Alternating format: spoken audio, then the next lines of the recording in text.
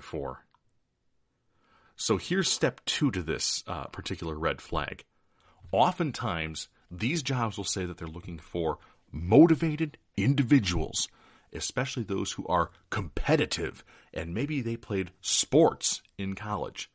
I guarantee you can find job descriptions that have those 3 terms, motivated individuals, competitive, and you played sports in college, in them right now on any major job board. You don't have to be hyper-competitive in marketing jobs, though. That's a sales job thing. Some of these job descriptions read like a college bro who has had about 3 too many Monster energy drinks. It's meant to appeal to those who think they can hustle because they have a competitive spirit. Marketing, while it can be competitive in a sense, doesn't have the same achievement drive mechanisms as sales. In a nutshell, this red flag is easily seen by the overexuberance of the job description talking about achievement and teams. That's what you say to a sales team, not to a marketing team. Another thing to look for with jobs like this are the words retail setting. This is a dead giveaway that the job you're looking at for marketing isn't going to be doing that. So remember that job interview I mentioned earlier that I went to kind of test my gut and make sure it was right? During the interview, I got real straight with the guy interviewing me, and I asked him who that Fortune 500 client was. Now, he mentioned it was DirecTV. To his credit, he was honest with me, and they had been recently acquired by AT&T, which, again, makes them a Fortune 500 client. Okay. But this brought the next questions from me, which was, in a retail setting, the only thing I've seen with DirecTV is the guys who are asking folks at Home Depot to sign up for the service. Is this that job? Now, to his credit, he sheepishly said yes. At that point, I told him we were finished, because this was not a marketing position. This was a sales position. And a retail setting acts as an underscore to this type of flag. If your job posting says retail setting, you're going to be selling something to someone inside of a store, flat out. Now, this next kind of scam job or something that kind of falls into this category is a weird one. And this is because it's a result of something that should really be a good thing that benefits job seekers. It's been twisted, if you will. And this is a thing that is useful, especially for those people who may be discriminated against or marginalized because of poor prior life choices. This is about fair chance hiring. So what is fair chance hiring? And this is also known as ban the box hiring.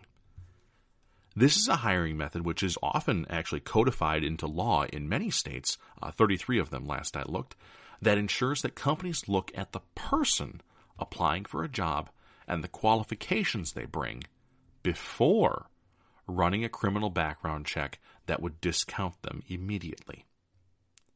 Now, on paper, that's an awesome thing. People make mistakes, and second chances are what good business ownership is all about. I myself have benefited from someone looking at who I was rather than a mistake I made years ago in my job search. I'm a big fan of this when it's used properly. So am I saying the process is flawed? No, not at all.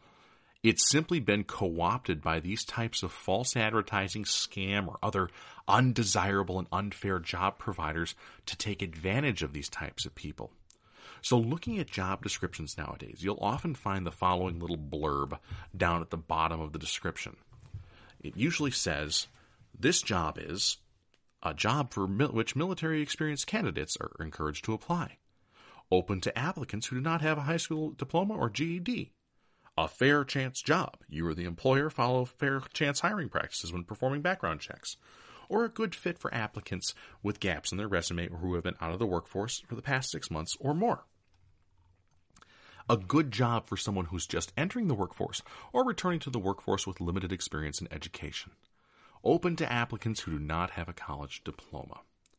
So while on some jobs, this is a very accurate, true, and helpful section, the companies, which are often the kind of type 2 companies that we mentioned previously, the people who falsely advertise on their sales and marketing positions, if you will, These folks have put this on their application to appeal to those people who might have limited job prospects either due to criminal conviction or who are truly down on their luck or inexperienced.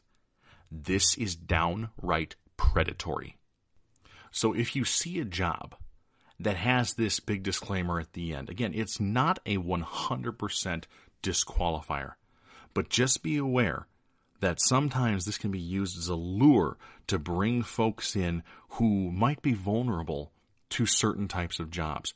And again, if this appears on something that is not tripping any of the other flags that we've talked about in this episode, it's probably legit. It's probably being used for the reason it should be. But if you're looking at this and it's on a marketing job that's actually a sales job, it's most likely being used against you. As we close down here, one final thought on jobs that are not the greatest, if you will, or the ones that just don't have your best interests at heart. Always take a look at the salary requirements.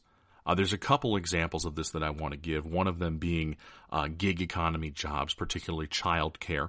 If you are in the childcare realm, you know that it is a tremendously underappreciated set of skills. The domestic engineer, whether they're male or female, nowadays is somebody who is overworked and underpaid. And unfortunately, when you have people wanting childcare, they often really shortchange that, for a babysitter or a nanny during the day. I read a couple descriptions here as I was preparing this episode. I found a family in Chicago who wanted a full-time nanny for a 6 and a 12-year-old for $250 a week.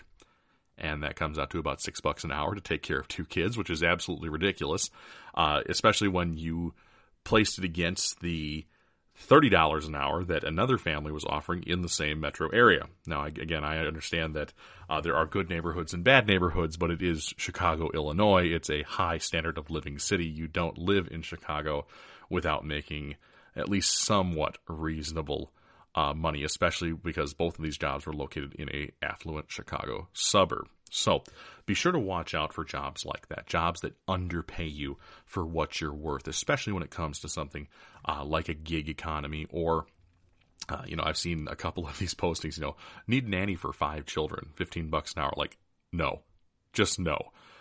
Know your worth, and that's really important when it comes to doing things like childcare or any job for that matter. Salary research is really important for you.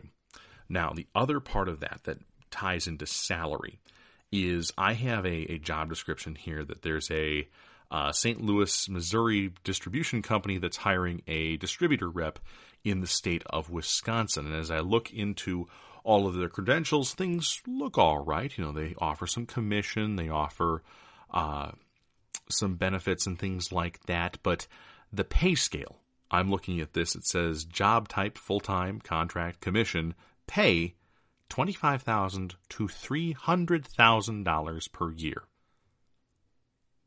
That's quite a range. So you have to ask yourself, when you come across a job like this, is this going to be a job for you? You might be spellbound, as I was years ago, by those 6-figure jobs. Man, it would be awesome to make $100,000 a year. Much less, oh my gosh, 300, triple $100,000 a year? Heck yeah, sign me up. Don't jump at it so fast, though.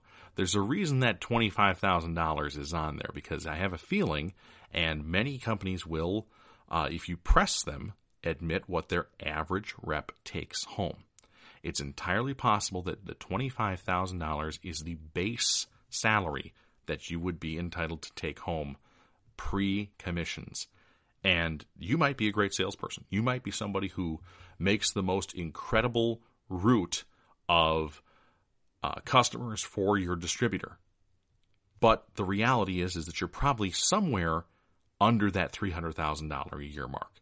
And most likely very much closer to that $25,000 a year mark. And I'm not saying that because I think you suck or because I think you're bad at your job or anything like that. But that $300,000 on there is because there's one dude at this company who is making that. And they can put that on there because that's true. His position is indeed paying $300,000 a year. But he's the only one that's making that. And whether that's through his skill as a salesperson, either because he's naturally gifted, hardworking, or he lucked into the biggest account in Nebraska, that $300,000 is likely not achievable for you when it's presented in a range of $25,000 to $300,000 a year. So again, this stresses the point to know what you are worth. Know what your jobs are supposed to be worth. Get that ballpark, get on Glassdoor, and find out what a sales rep for a mechanical company or whatever this guy is selling is supposed to make. You'll probably find a tighter range than $275,000 either way. And again, if you really think about it, the difference between living a $25,000 a year lifestyle and a $300,000 a year lifestyle is astronomical. It's unbelievable. I used to kind of pal around with some of the executives at one of my past companies. They'd take me places and things like that. And I made decent money, but there was no way, absolutely no way I could hang with these guys when they went to Vegas and decided to put $3,000 on the craps table. The amount of money that you have as disposable income after about $70,000 is just astronomical. So if you're on that lower end, and if you think, hey, even if you're doing better than the lowest guy, that's still only $50,000 a year on this job. And that's a great wage. Like, that's not a wage I'd necessarily turn down for myself at this time. I'm worth a little bit more than that. But you have to think, are you worth $300,000 a year, number one? And is it possible for you to be worth $300,000 a year for this company that you're working for? And in some cases, that might be yes. Maybe you sell yachts. Absolutely, you can make $300,000 a year if you sell yachts. But for most of us, we don't sell yachts. We sell dairy equipment, or we sell fueling contracts or things like that. And we don't get $5,000 in commission per sale or whatever it might be. So again, make sure that you're taking a look at what your job is supposed to pay, not what the job description says it can pay. All right, I'm done lecturing you about pay here. We'll, of course, wrap up here with a couple closing thoughts and move on from there. So we've covered the 5 ways to spot scam jobs right now. Have all of these been 100% scams? No. And I'd be lying to you if I said that all of these types of jobs were pure 100% scams. We use the word scam in this episode to delineate the following. A job that is truly a scam, like an MLM. B, a job that falsely advertises itself or the work to be done. C, a job with which the employer is unequally benefiting from your hard work, generally by devaluing your time and labor. Now, in conclusion, there are a lot of bad jobs out there for various reasons. Today's job market can be an absolute hellscape. Hey, we snuck a show reference in there. And I'm hopeful that your job hunt can be made better, easier, and more productive by knowing the 5 red flags we talked about so that you can find work that is indeed meaningful to you and helps you make ends meet. We've had some great success in our first 10 episodes of this show, and we actually beat the listenership goals I set for this podcast by almost 20%. We're on to our next milestone, and I couldn't be happier to have you all along for the ride. Something that's going to get us there, though, is you, the community, getting engaged. So if you see a post from Recruiting Hell that you like, please give it a share and tell more folks about the show. If you have questions, comments, feedback, or guest suggestions here for us at Recruiting Hell, you can drop us a line at therecruitinghellpodcast@gmail.com. Follow us on Instagram at recruiting_hell_podcast, Twitter at recruiting_hell, or on our Facebook fan page.